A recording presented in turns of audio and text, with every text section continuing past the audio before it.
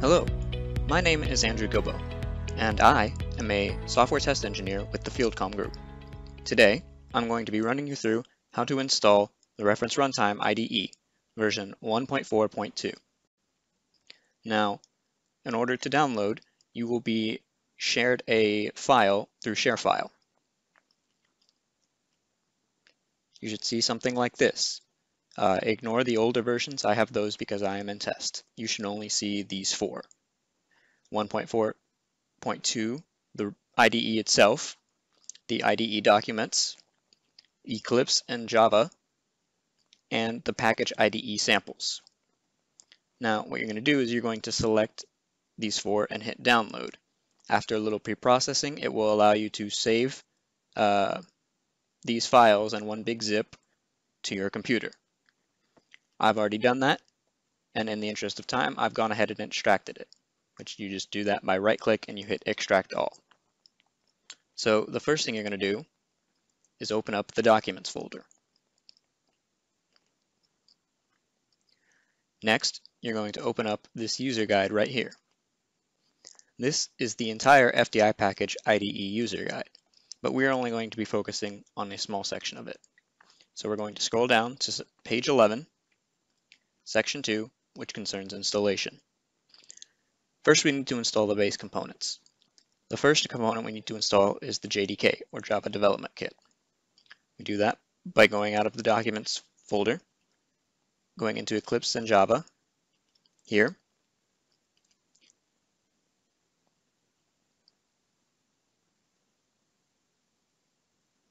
I'm going to hit Next, agree to the terms of the license agreement. You'll see here there are several different custom options, and finally Install. If you get a user account control, hit Yes.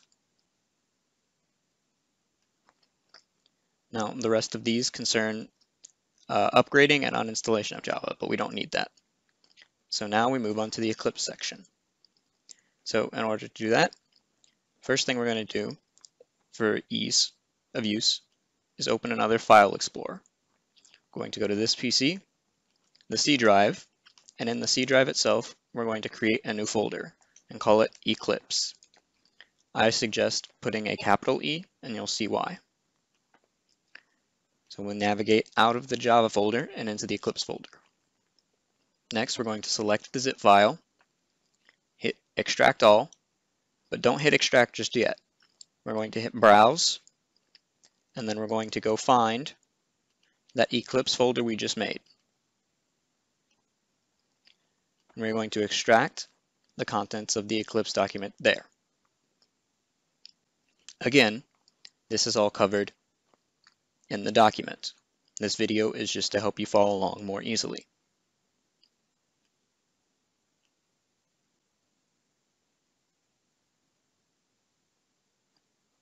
Now that that is finished installing, don't close the second file explorer just yet.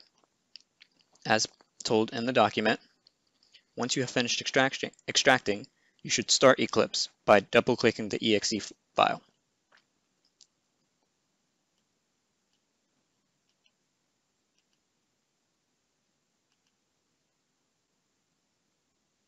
When this starts, it'll ask you where you want your workplace, standard Eclipse procedure, and you can also choose to use a default and tell them not to ask you again. For now, we're just going to leave it like this.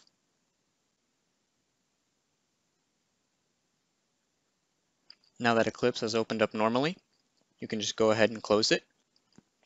Now you can minimize the file explorer. Next, we need to install the FDI package IDE Prerequisites. How we do that?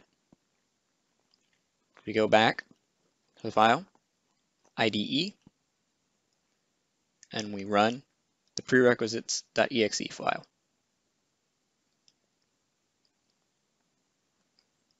Select Install, Allow,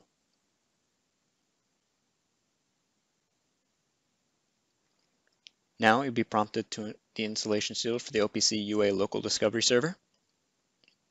Accept the terms and install. And you should hit Finish, and you should get the following screen as confirmation that you have completed all the installation of the prerequisites. Go ahead and hit close, and it's time to install the IDE itself. So how we do that? First, we need to extract the files. You're going to go into the folder. You're going to double click the .msi file.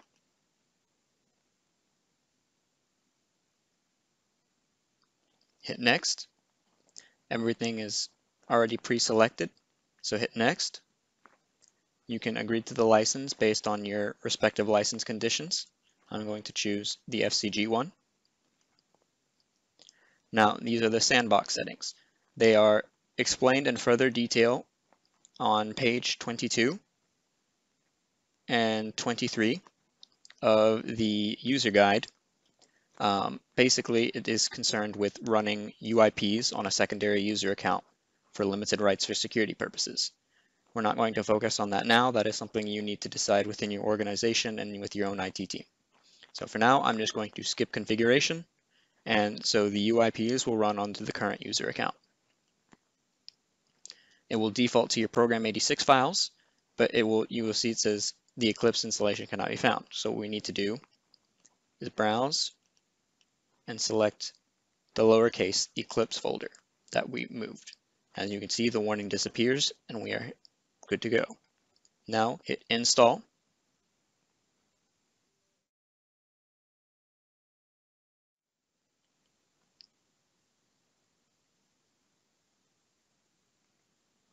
Now that the installation of the FDI-IDE has finished, I want to take you on a brief aside.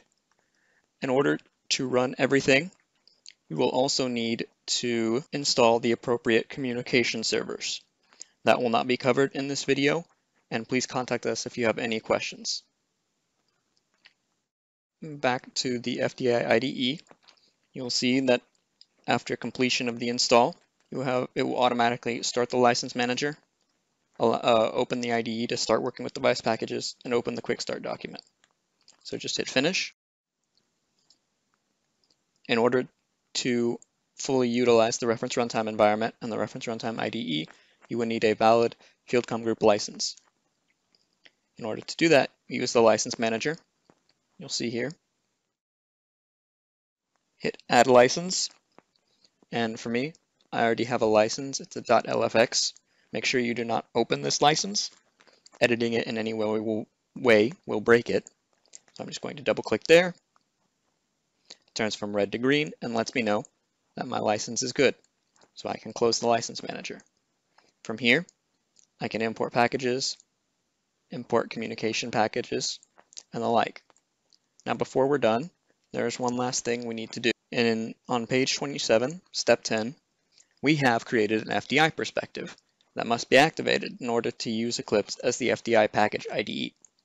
Go to Windows and recently added the FDI package IDE, and this will open Eclipse again.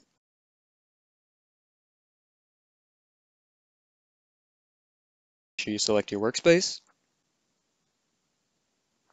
Now, as noted in the document, you're going to go to Window, Open Perspective, Other. Go ahead and close this welcome.